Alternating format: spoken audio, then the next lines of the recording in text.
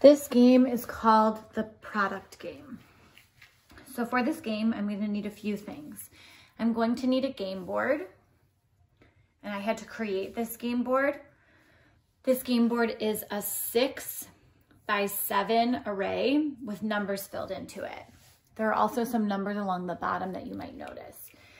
You will want to pause this video now to create this game board before you begin the game. Once you have this game board, the other things you're going to need to collect are something to mark your game board with. You're going to want them in either 2 different colors or 2 different types of objects. So you could use beans or beads or Legos. I have these little toy bears that I'm using. You could use coins, really anything that you can fit on this game board. You're also going to need either a pretend buddy or a real buddy to work with. I don't have a real buddy to work with at my house today, so I'm going to use my pretend buddy dog, which will be fun too. So what we're going to do is we are going to start with our 2 additional markers. Oh, I keep dropping my bear. With 2 additional markers on 2 of the numbers down here. These are going to be our factors that we will multiply together to make a product that is on this board. So I'm going to go with 1 and 10. So I know 1 times 10 is 10. So I can go ahead and mark the 10 with my bear. Now, Puppy Dog will move one of these bears, only one of them, he doesn't get to move both, to make a new product and fill in a new space on the board. Now, you want to be the first person with 4 in a row. Now, that can be across, up and down, or diagonal. So you want to make sure that you are trying to get numbers that are close to each other and maybe blocking someone else too if you think they might beat you. So Puppy Dog might think, well, there's a 10 and a 1, and ooh, he could block me by doing 10 times 2 and taking the 20 that's right here. He could block one way that I could move.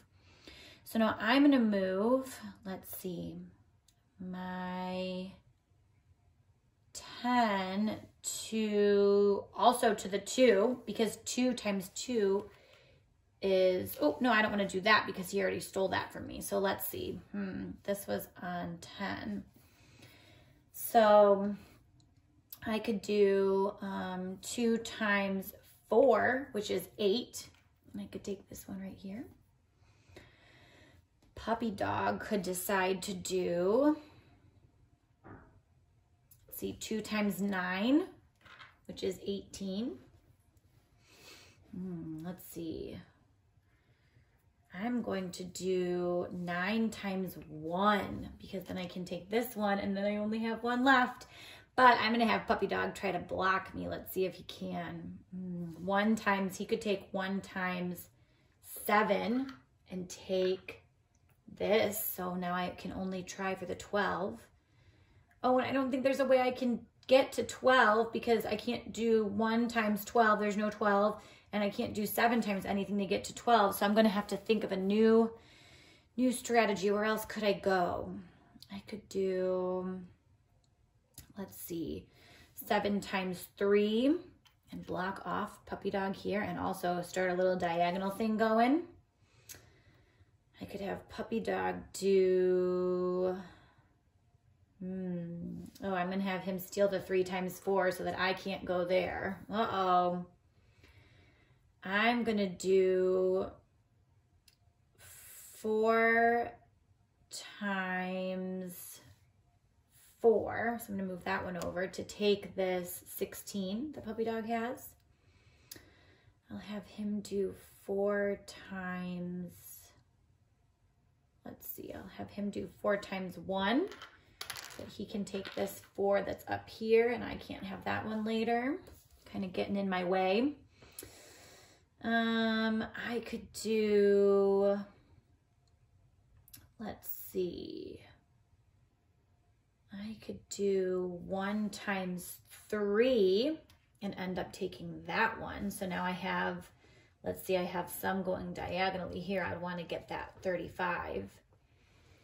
We could have Puppy Dog do 1 times 5 to take this 5 up here.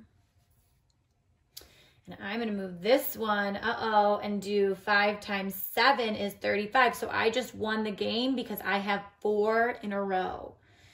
Now, another way you could play this is if you need to show any work or solve any facts, you can always show your work on a piece of paper, with a piece of paper and something to write with. And now we can clear our board and we can play all over again with our game board. Good luck, have fun.